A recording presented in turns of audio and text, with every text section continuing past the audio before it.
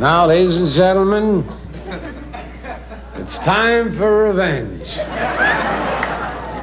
Here's our man of the week, the merchant of venom,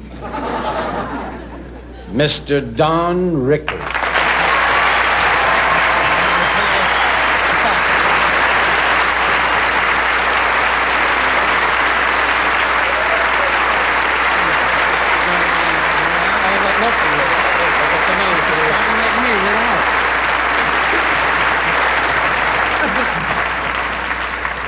Mr. Chairman, honored guests, Monsignor Duffy, and Rabbi Kinberg, and Deacon Leroy.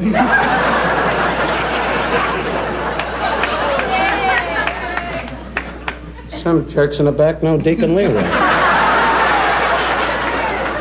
Well, kiss my gathering.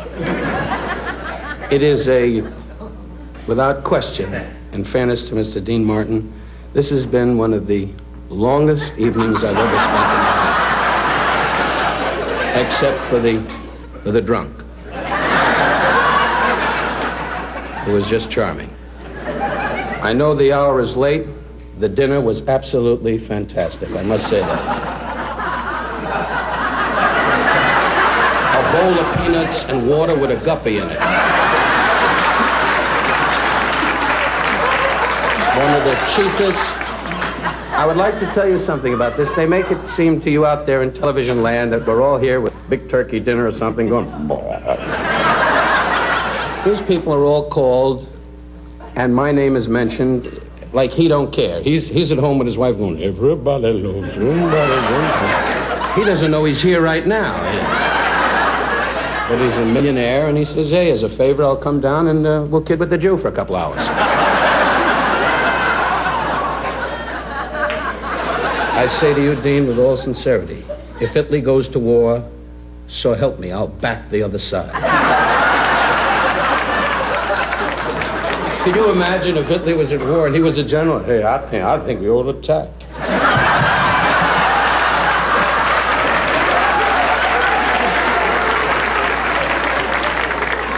But I'd like to clear up a matter right off the bat and tell you from the top. Tonight I'm very delighted because this is a long road. I had my first big break on the Dean Martin show through Dean and Greg Garrison, his producer, when they put me on the show for the first time with every celebrity in Hollywood, and I was completely soaking, perspiring to the death of me.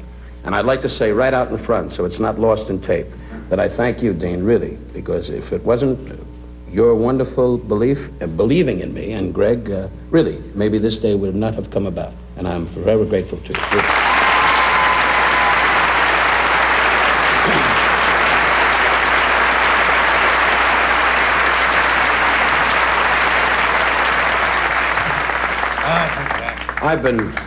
Dean said he'll drink to that. God bless you, Dean.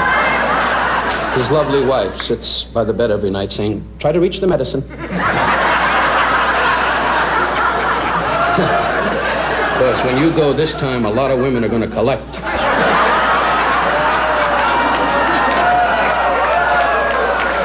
No, he's got a lovely wife. His lovely wife. What's her name? Kasha?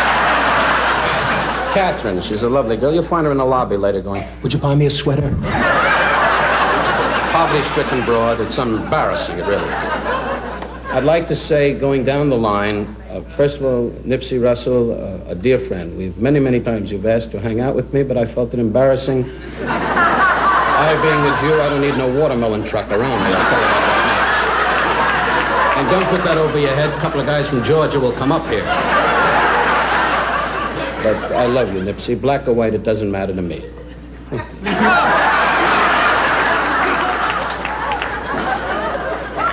Our society today, we are all brothers in arms, as Nipsey told you people out there. We just got to get America to buy that. Now, I love Nipsey.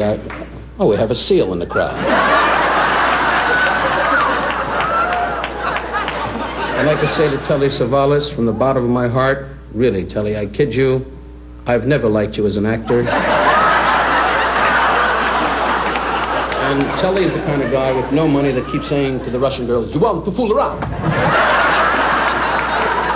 Now, his wife is listening in. That's in humor, because he has a wonderful family and a wonderful wife.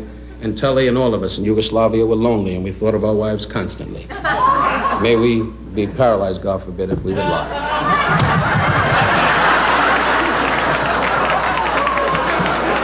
But being in Yugoslavia, the biggest excitement we had was watching Tito's dog go to the bathroom. So you must understand. Bob Newhart made the claim that he was my closest friend. I have never met Bob Newhart. I'll put it to you another way. Bob Newhart goes to many gay parties. That's why you hear him going, you want to dance? Cliff Robinson is a fantastic actor. Cliff is sort of like Clint Eastwood, kind of down, well, you died, Cliff. That's what you did. Cliff is the type of guy, you're in a raft and you're alone and you're a survivor, and Cliff Robinson is the guy with you, and you want the shark to bite you on the tushy so you have a little excitement. But you're a fantastic actor, Cliff. You've told me that many, many times. And I wish you and your career a lot of luck, really. You're marvelous. And thank you for coming. We've been so close. I met the guy once buying a paper. But thanks, Cliff, for coming by. I know how busy you are with your busy schedule, standing by the studio gate at Warner Brothers saying to the cop at the gate, won't anybody see me? But good luck to you. Rowan and Martin, you were completely bad. But I say this to Dick and Dan, one of the great teams. They hang out together. When Dan went on his raft around the world, Dick was saying, I hope the wind shifts. But they're a great team. They've had great success. They're going to be on NBC again this year. Look at this, they both went, are we? I don't know. I hope not. But I love you both, and you're marvelous men. Jack Klugman, I say from the bottom of my heart, Tony Randall feels he can work alone in the series. You are annoying. I never knew you had that much hair. You can't even tell.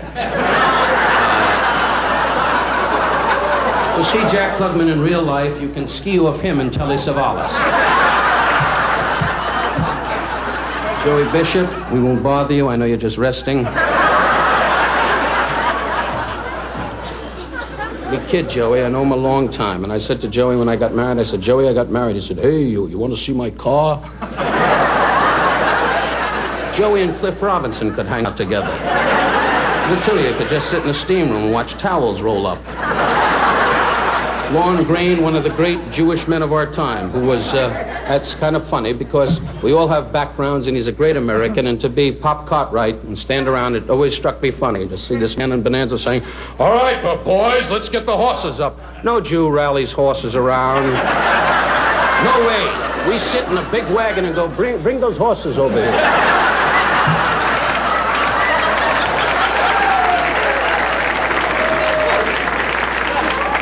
Rich Little, someday you gotta do you, and maybe your wife will leave you.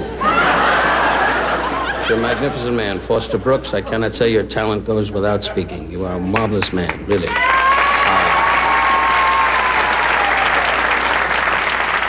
Pat Henry is my dear friend. He knows Frank Sinatra personally. In fact, they're that close. When Frank takes his car out, Pat runs in front of the car and checks for mines.